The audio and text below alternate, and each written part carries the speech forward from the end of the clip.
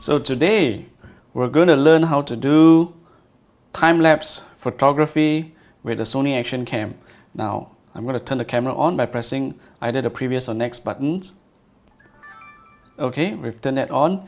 So I'm going to set the camera up for time-lapse photography, so I will scroll it down to intervals. Now, when I go down to intervals, I can already start shooting time-lapse by pressing the record button here.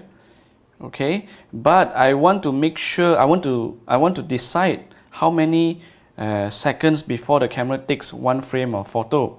So I will have to go down to the setup. So I'll go to the setup menu here, I'll click in, and then I will go down to lapse. I'll go down to lapse, I'll press enter.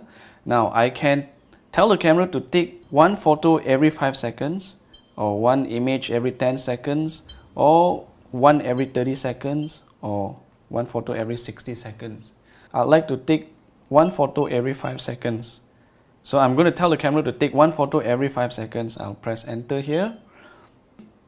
We'll go on and start taking time-lapse right now.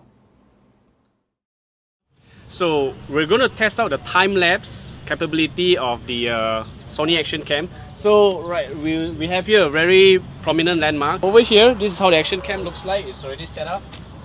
It's mounted onto a tripod with a friction arm. It's already started recording. So we're doing a 1 hour recording and it's 5 seconds per shot. So every 5 seconds, the Action Cam will take one shot. POV cameras like this, everything is automated, so all the exposures are controlled by the camera. So after that, we will combine all of it in an editing software and you'll have a look and see how it goes.